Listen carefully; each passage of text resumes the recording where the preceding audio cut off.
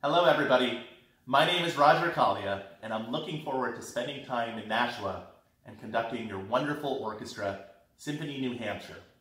I just wanted to tell you a little bit about the program that I'll be conducting on Saturday, January 26th with pianist Max Levinson. The program consists of some of my all-time favorite works in the repertoire, and there's a great deal of variety. Every section of the orchestra is featured, and the orchestra has many moments to shine. We open the concert with Fauré's Pavane, which is a work that is all about beauty of sound.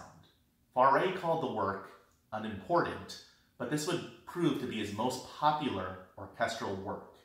The piece opens with a flute solo in the low register that gives the impression of a calmness and tranquility. The flute is answered first by oboe and clarinet, then by clarinet and bassoon, with gorgeous harmonies underneath. As a conductor, I love this work because it lets the musicians of the orchestra truly shine.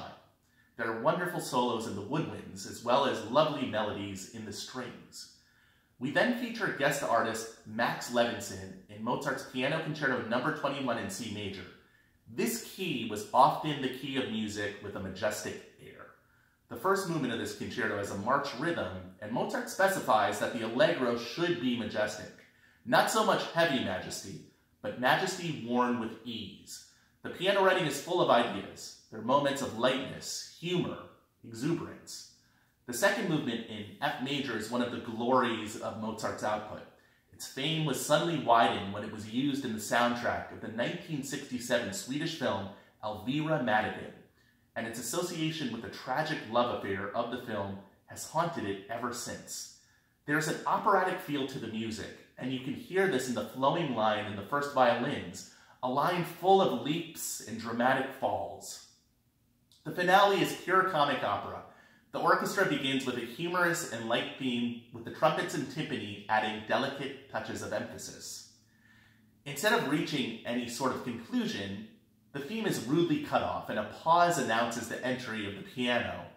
The form is a rondo, and there is a great deal of interplay between the piano and the orchestra in the spirit of playful banter.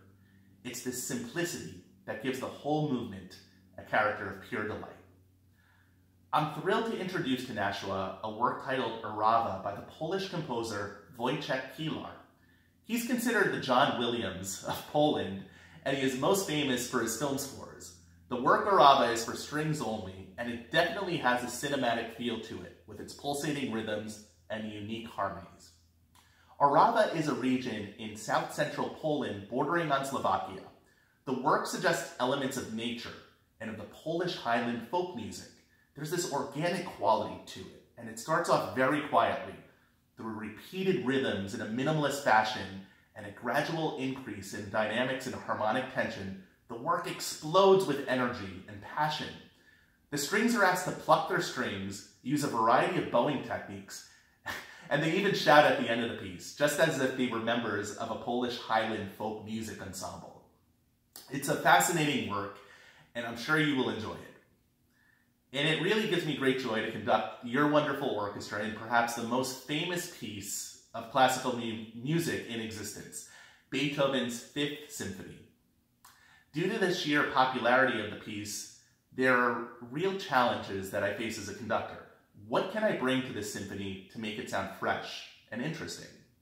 My goal as a conductor is to make this warhorse sound like it's brand new music, like it's being performed for the very first time.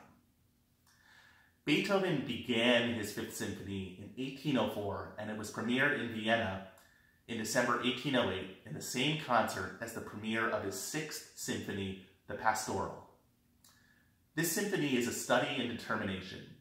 Beethoven takes a motif consisting of 4 notes, ba-ba-ba-bom, and he constructs a whole movement out of it. There is less relaxation in this 30 minutes than virtually any piece of music.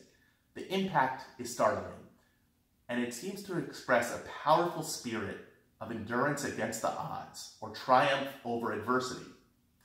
The first movement opens with 2 statements of that motto theme, ba-ba-ba-ba, separated by a pause.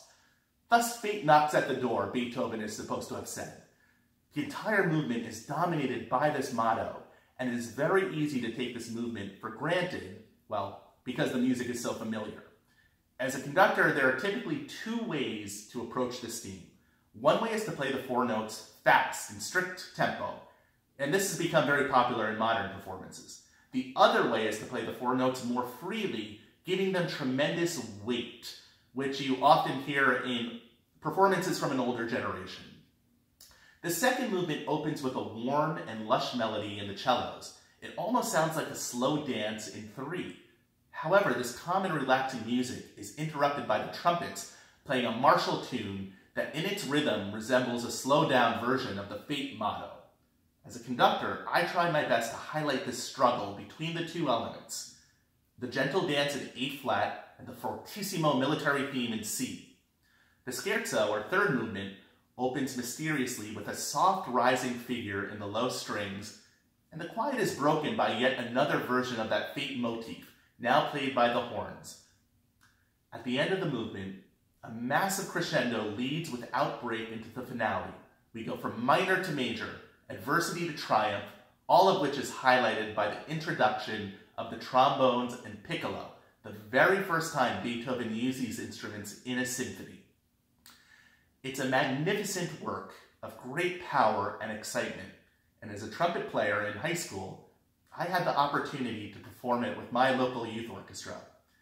It's also one of the first works that I ever conducted, so it's a special work for me personally. I'm very much looking forward to bringing it to life with your fabulous musicians of Symphony New Hampshire. Thank you for your time, and I can't wait to see you soon.